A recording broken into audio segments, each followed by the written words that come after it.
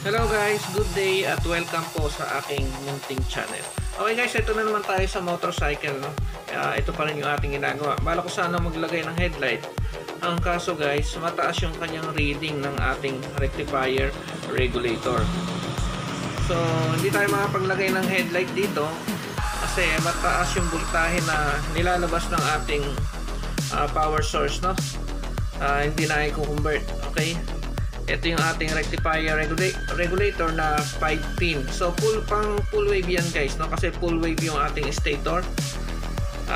Para makita ninyo guys, uulitin ko yung pag-test ko sa voltahe, no? Para maipakita ko sa inyo kung ilang voltahe yung nilalabas niya. Kailangan natin paandarin yung motorcycle guys para makita nyo.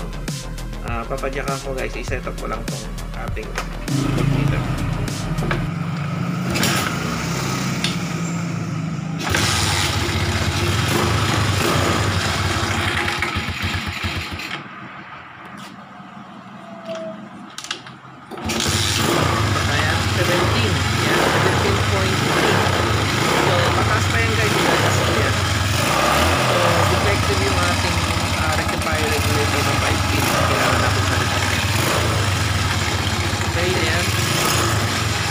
Tayo pwede maglagay ng headlight.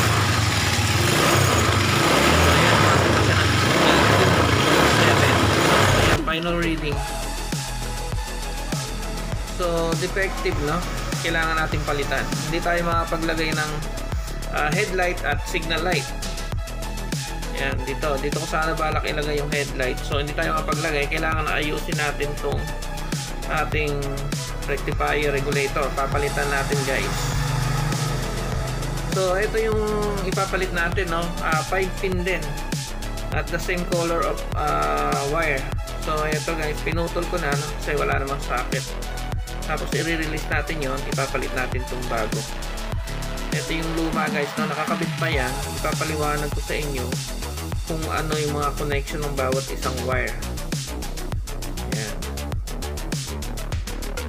Ito yung connection niya, yung nakabalot na yan. So, tatanggalin natin yan guys. So, tinanggal ko na guys, no? Pinoward ko na lang.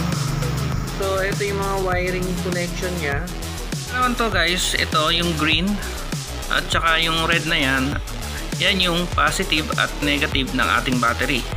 Tapos, ito namang dalawang to, ito yung sa AC na connection, no? Sa stator. Yung dalawang yan. Okay? Tapos, ang ating rectifier regulator na ikakabit of the same sa luma ay 5 yung wiring, no? Yung isang wire na yan papunta yan ng ACC wire, okay? Hindi siya pwedeng i-connect sa red na papunta sa battery, no? Kailangan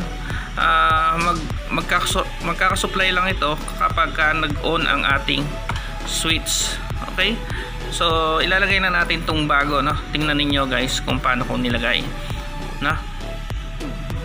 Okay, tanggalin muna natin yan.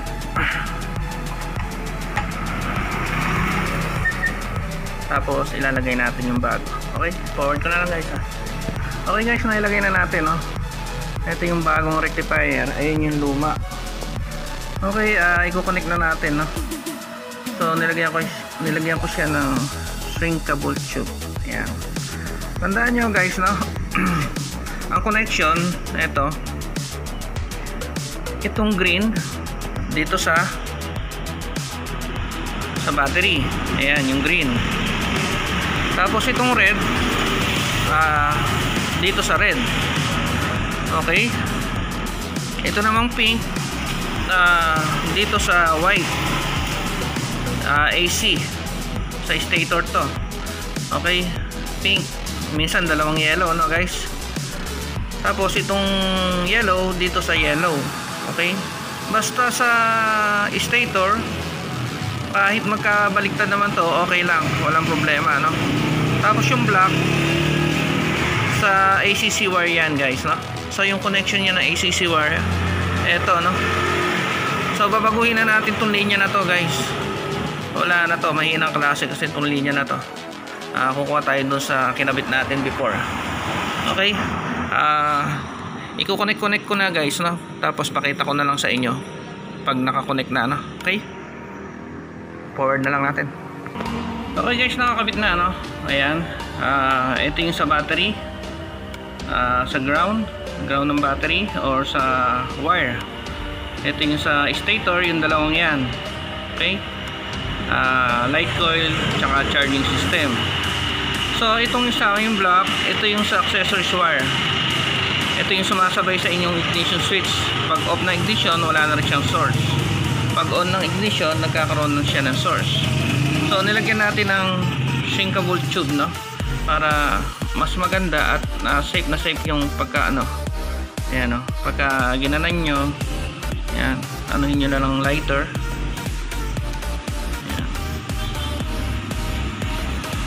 Ayan.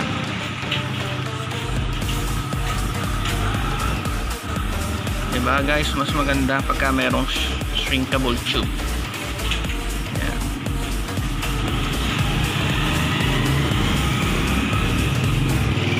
Make sure lang na nasa gitna yung ano. Ayan. Kanina mataas ang reading natin guys, no? So tapos kuha tayong lighter. Ayan, magpipit siya ng automatic. Okay. Mas maganda to kasi hindi siya mag-move yung, minsan kasi electric tape bumubuka, no? Kaso minsan wala ako nito eh, kaya ngayon meron. Ayan, maglagay tayo. So ayan guys, ayan, pit na pit siya. Basta tandaan nyo lang guys, yung dalawang wire na yan, ito yung sa battery, positive, negative, yung green, yung yellow, ayan, sa AC nakakonect, no, sa stator. Tapos ito sa switch, sa accessories wire. So ganun lang magpalit. Okay, malilito sa mga wiring. Okay, ito hahanapan natin accessories wire, no? Ayan, dito sa ignition switch, or kung saan kayo malapit. Minsan kasi sa flasher, sa brake switch, ayan, sa ganito, brake switch. Ito kasi guys, inaayos ko pa yung wiring na to, no? Ang totoo nito guys, itong motorcycle na to, napag-alaman ko, galing pala to sa junk shop.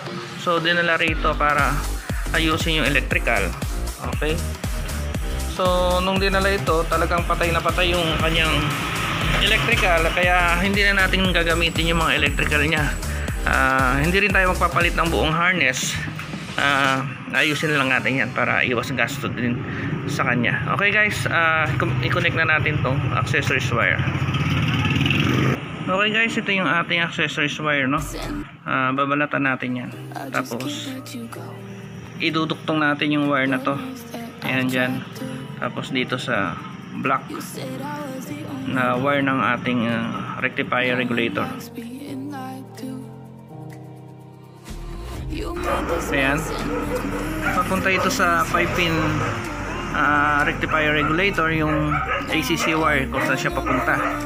So ang gagawin natin, titingnan na lang natin kung may source talaga yan yung kinonect natin. So gagamit tayo ng test valve. Okay, kunin natin yung test valve. So naka-off yung ating ignition, no? Dapat wala.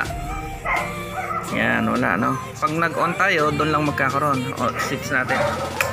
Yan. So ayan, active yung ating accessories wire. So dapat pag in-off natin to ignition, wala siyang supply. Okay, yan ang trabaho ng ating black wire sa rectifier regulator, no? Wag na wag niyong isasama dito sa red wire. Kasi posibleng mapundi agad yung inyong rectifier regulator na 5-pin. Ang manual talaga niyan is nakahiwalay, no? Sumasabay lang dito sa ating ignition switch.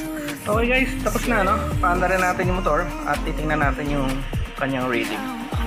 On na natin yung ating switch. Yan. Tapos sipain na natin.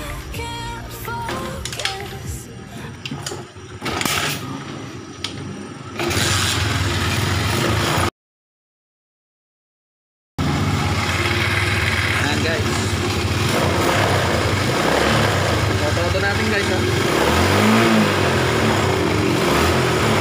So okay na, no? So hindi na tumataas ng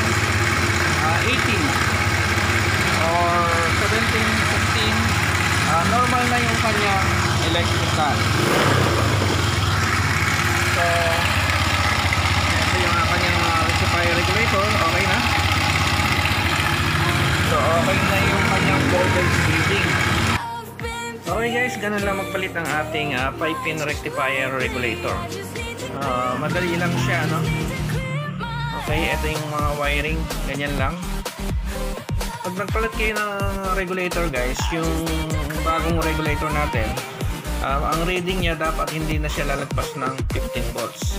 Pag lumpas pa rin siya ng 15 volts, defective pa rin siya guys, no? Okay, ganun lang yung pagkabit at pag-reading ng voltahe ng ating voltage regulator. Okay guys, hanggang dito na lang ang ating video, no? At sana may natutunan kayo sa araw na to sa ating pagkakabit ng rectifier regulator. Okay guys, abangan ninyo na magkakabit tayo ng headlight dito sa ating motorcycle. So inabangan ko ng accessories wire yan kasi hindi tayo makapaglagay gawa ng sira yung ating rectifier regulator, at saka maglalagay tayo ng signal light at bibidyoan natin. So hanggang dito na lang ang ating video at thank you sa inyong panonood and God bless. Bye bye guys!